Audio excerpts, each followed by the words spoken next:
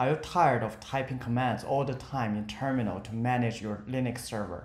Or using command line is still the single scariest thing which stops you from setting up your own server at home? Look no further. Today's video, I'm going to take a look at Umbrel. A Linux tool has generated a lot of heat in the Linux community lately because it provides an app store and a UI layer on top of the traditional Linux servers. It looks like you finally don't have to copy and paste those annoying commands to the terminal anymore. Yes! I will try to see if it can truly live up to all the hypes that anyone can install and use without any tinkering.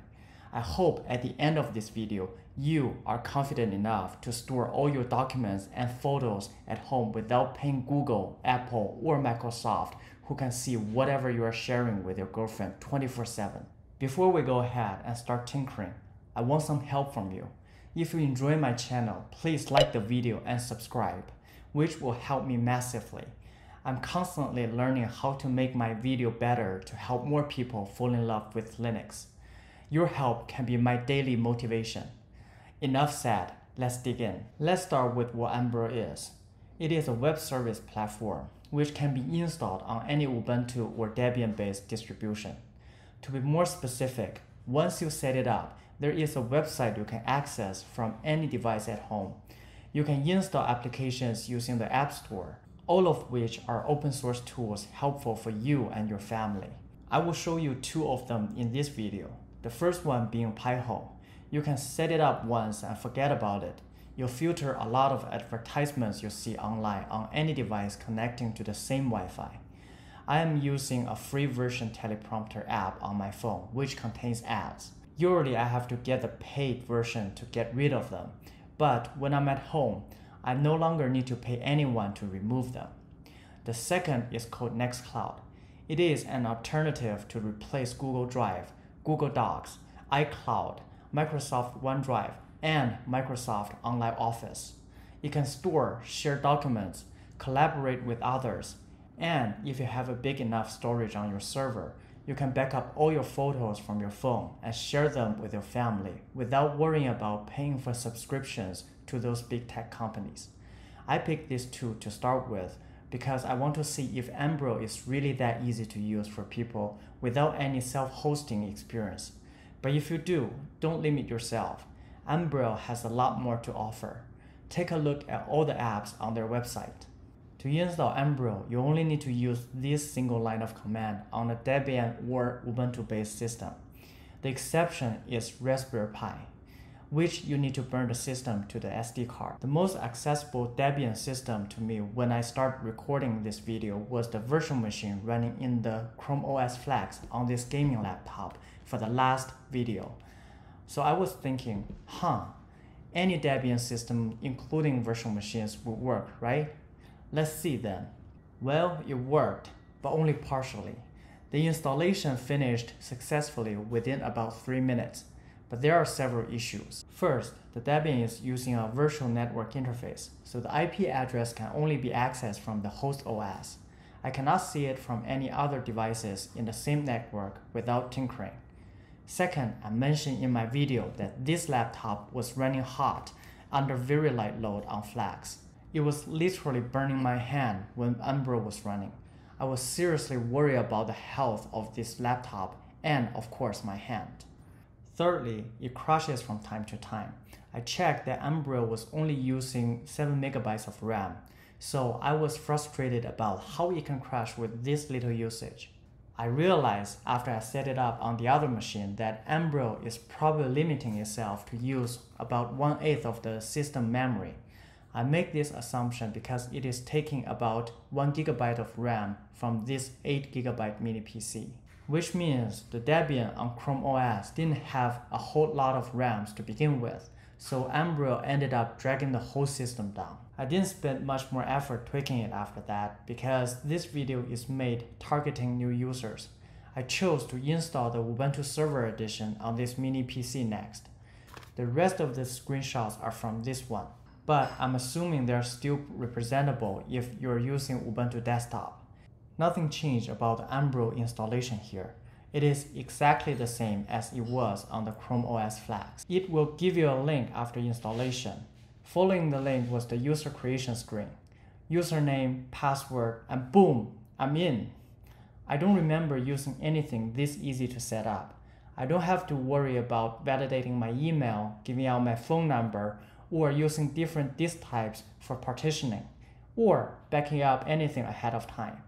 I was able to start using it right then and there. Installing and removing applications are quite intuitive as well. It is exactly what you think it is, the same process you'll find on any smartphone. Using the App Store to install applications and click on Manage Apps to remove them. Let me now show you how to set up Pi-hole. If you're running Debian, you don't have to worry about anything when installing it, but there are things to look out for on Ubuntu. You may encounter the issue that the installation is stuck and wouldn't complete. That is probably because Ubuntu is by default using a service called systemd resolv, which takes up the port 53, and Pi-hole also wants to use it. To solve that, you need to change the content of a system file, make a symbolic link, and restart your system. Check out the description below to learn more. After the installation, copy the default password from the App Store page. Open the application. Click on the link to go to the admin panel. Click on Login and paste the password. Here, you will see a dashboard. It will show you all the websites everyone is accessing on your network. You will have the power to block any website you don't want people have the access to, or whitelist anything you like. But before that, remember to change the default password in the setting and hit the like button. You also need to modify something on your router to make it work. Log into your router and find the LAN setting. In one of the subtabs here, you should be able to find an option called DNS server, which is usually under DHCP section. Change this field to the IP address of your Umbrel server. It should be the same set of number you are using to access your Umbrel server on your browser. You will be able to see the ads getting filtered after reconnecting your device to your internet. The next application is called Nextcloud. There are some roadblocks too after the installation before you can use it. First, if you're accessing it from a different machine's browser by clicking on the application itself, you will complain about that you're using an untrusted domain. To fix it, you have to SSH into the server and type in some commands yourself. And again, please see the detail in the description below. Second, be aware. These kinds of free software are not so convenient to use compared to those commercial ones. Usually it means you have to set it up somehow to suit your own need. Because freedom always comes with a cost, right?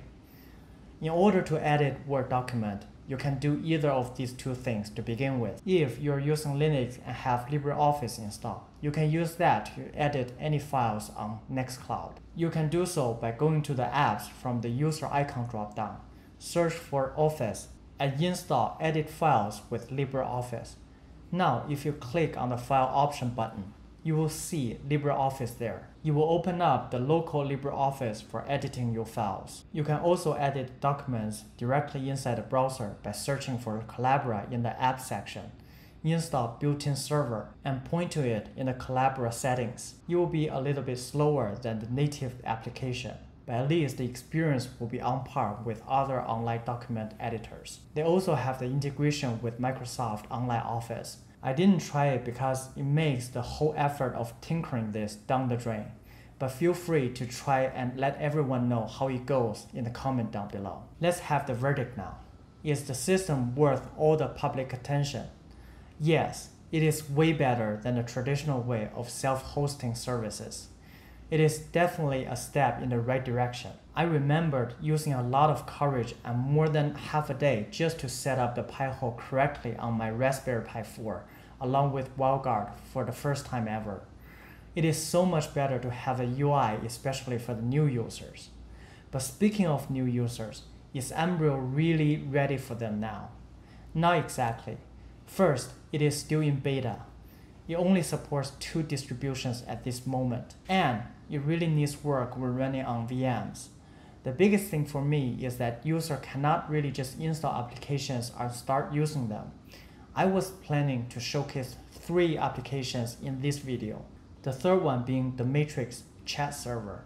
I thought it would be a pain-free experience with the UI, given that I do have previous experience with setting up both Pi-hole and Nextcloud just using terminal. But it turned out that having a UI took me more time to debug than it used to be because the UI doesn't show a lot of helpful information by default. I was waiting about 10 minutes only to realize that Pi-hole installation was stuck.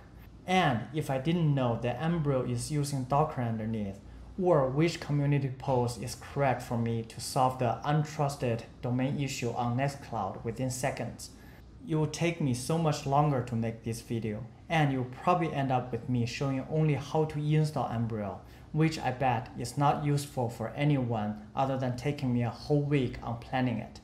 So I definitely don't recommend it to anyone who is new and wants to have a simple life with it. And that is all for this video. Thank you for watching, and I will see you in the next one. Bye.